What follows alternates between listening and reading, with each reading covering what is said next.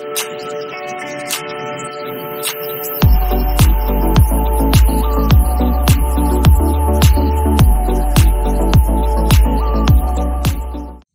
everyone, welcome back to the another session of tech demos. Today we are going to cover the BGP topology using name teaming policy or deterministic path. So here's our topology. On the top we have two router 1 and router 2, which is connected to the NSX environment using the edge 1, edge 2. So on the router 1, router 2 we are running the AS100 and edge 1, edge 2 running the AS200. So we have a two VLAN where the red VLAN is uplink 1 and the VLAN which is in green we have uplink 2. So both edges going to be connect using the uplink 1 towards the router 1 and uplink 2 going to be the router 2. So let's jump to the demonstration on the lab. So here is our lab. So prior to that I would show you how we are going to define the naming domain policy. First we have to define the edge profile. If I'm following the edge profile as of now, it's by default we don't have anything configured, or we can configure fresh. So this is a fresh or a new topology, and prior to that I would show you what else we have here. As of now this is a clean configuration. We are deploying everything from the scratch. We don't have anything. And let me jump to here as okay, so we don't have anything. So the first thing we need to configure using name teaming policy, which is the profile. So we need to jump to the edge profile and define the name teaming policy here. So we need to jump here, configure this one and define the naming teaming policy. So here we have used VLAN 180 for the red uplink or uplink 1 and VLAN 190 for uplink 2. So we are defining like VLAN 180 for the uplink 1 and the same thing we are defining VLAN 190 for uplink 2. So this is the way we need to configure it, and then click on save. Okay, post that we need to call this both the name teaming policy under transport zone, which we have here. So I'm going to edit this one and call that VLAN 180 as well as VLAN 190. Click save. So after doing these two 180 190, now we need to jump to the edge configuration. Let me jump to the edges. Okay, so I'm just validating this configuration. So it must have that transport zone which we have modified. So let me validate that. Yeah, it contains the edge transport zone. Perfect.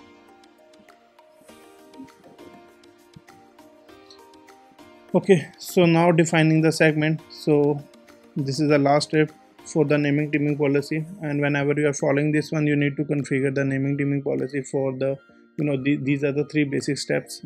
After that you can perform the underlay configuration, like if you go with the OSPF, if you want to go with the BGP, you can deploy it after that. So we need to configure this one like BGP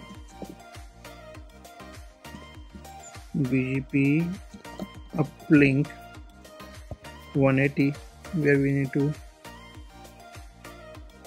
pick the edge transfer zone here, VLAN 180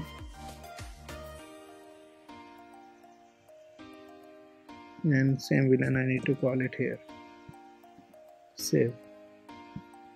No. And also we need to configure for the BGP uplink 190.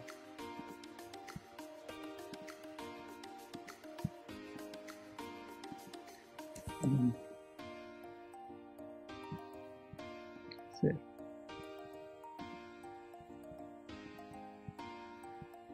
Perfect. So we have enabled this uplink 1 and 2. So now we need to define the tier 1, tier 0. Post that after configuring tier 0, we are defining a tier 1.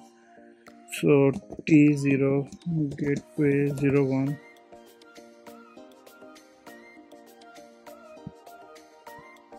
Let me see. Okay, we have that. Click on save. Yes. First we need to define the interface. Add interface. Edge 1 uplink 1. Edge 1 uplink 1. We need to define 192.168.180.2, 192.168.180.2/24, VLAN 180,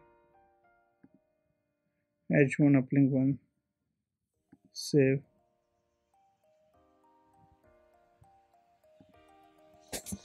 Edge 1 uplink 2, 192.168.190.2,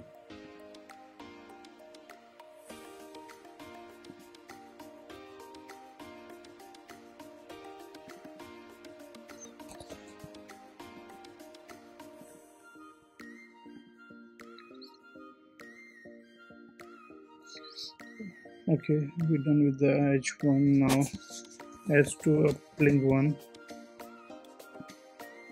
192.168.180.3/24,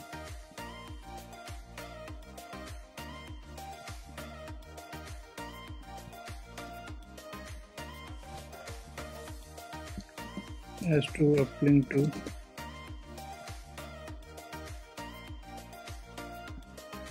192.168.190.2/24.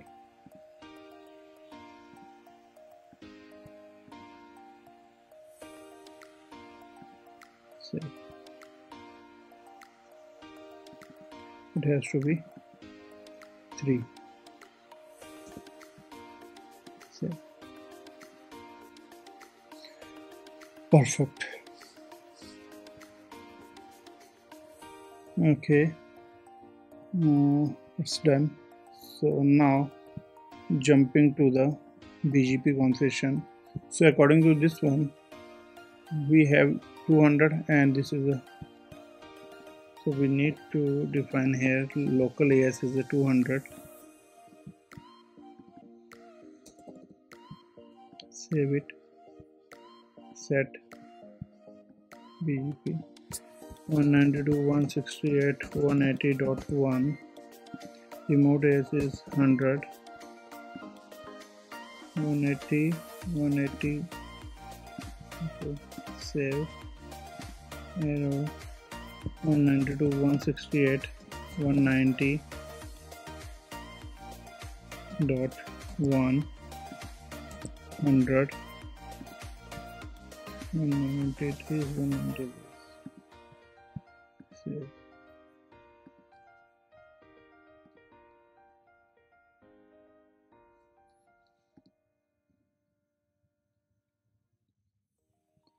Okay, we can see BGP neighborship is up, and for this one this is also up. Close. Redistribution. Set.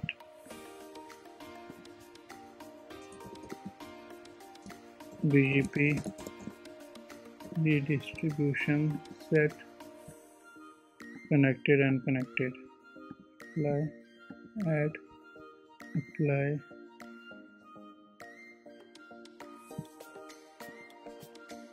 Save. Close. Refresh. Okay, so let me see the peering. Okay, this is up, and let me jump to the router 1 and router 2, and this is my router 1. Show IP OSPF summary. Okay, 1 minute 21 second. I have seen this one. Let me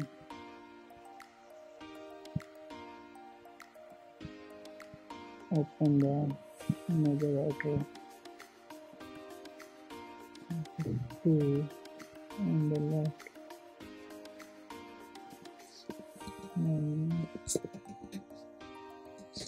show BGP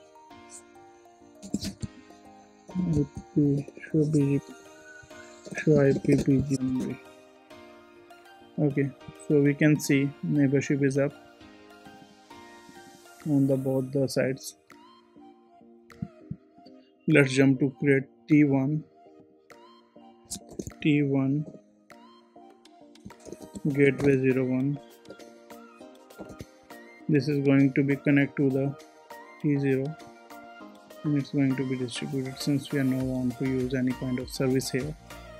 So let me pick a distributed here, save it.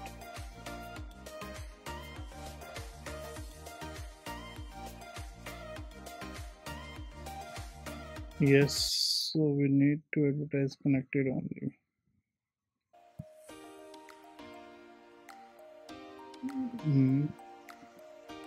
So close, refresh, going to the segments. Let's create a test segment here, test seg, and this is going to connect to the T1 gateway using overlay.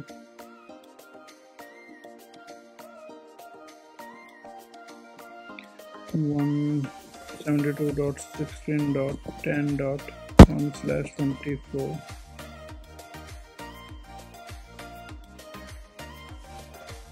Click on save. No. Refresh. Let me jump to the topology which we have as of now.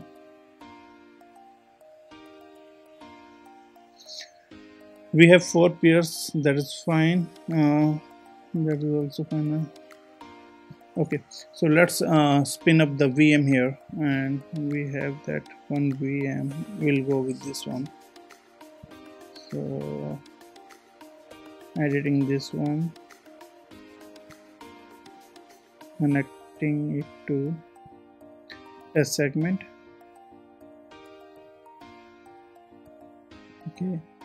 Okay, powering it on.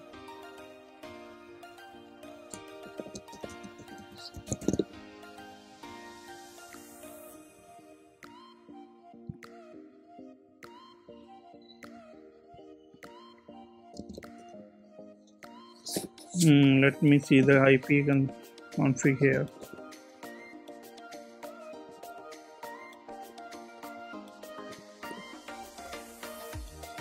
Okay, that's fine. And let me ping 172.16.10.1 the gateway. Okay, I'm able to reach the gateway, and let me try to give ping.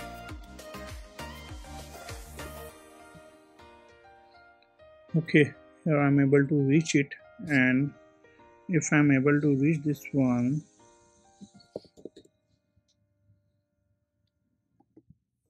so let me see what exactly the gateway or router is speaking to move out to the internet.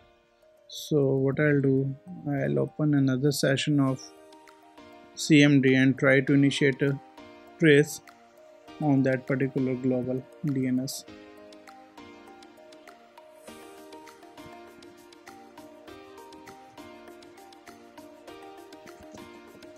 Trace at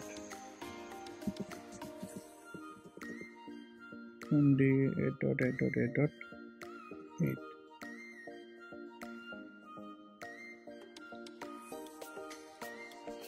Okay,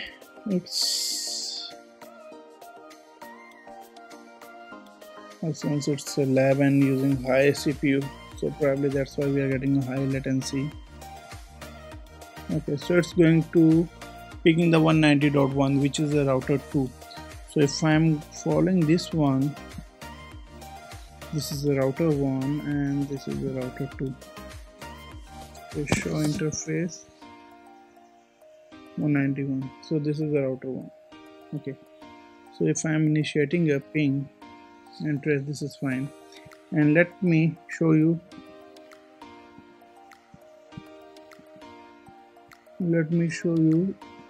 Routing, what routes we are getting on the edge node. Quickly I'm jumping to the edge one.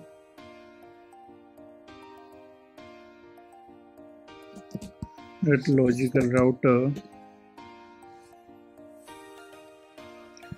VRF 7 towards the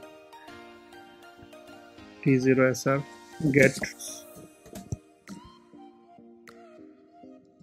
So you can see we are getting two default routes from both of the BGP pair, which is a 180.1, 180.9, or 190.1 and 180.1. Okay, so if I'm jumping to forwarding table, VRF DR, VRF 6, get forwarding. So we are getting a two routes, default route toward this one. So this is a beauty, means we can see thing is still going on.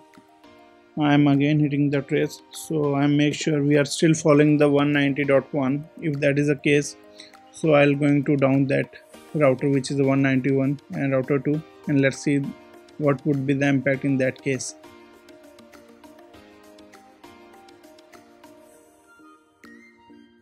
Yeah, we are still getting 190.1. Okay, so what I'll do, I'm marking this router as a shutdown, powering it down, and now I'm jumping back to this one. So you can see we have seen only single drop or RTO, and if I am doing that trace once more, let's see. Okay, so this is what I want to show you. We are picking the router 1 as a 180.1. if you're following this one, the third octet we have picked, this is a 180.1. so we are following this router and forwarding towards the internet. So this is the beauty of that, naming teaming policy. We have completely isolated the router in that way that traffic is not being impacted. We are aware like the uplink 2 is down for both the edges, and we still go with the uplink 1 and forward the traffic toward the required router, which is a router 1. And thanks for joining today's session, and we'll cover some another topic in next video. Thank you. If you're enjoying our content, so don't forget to like and subscribe and ring the notification bell. Thank you.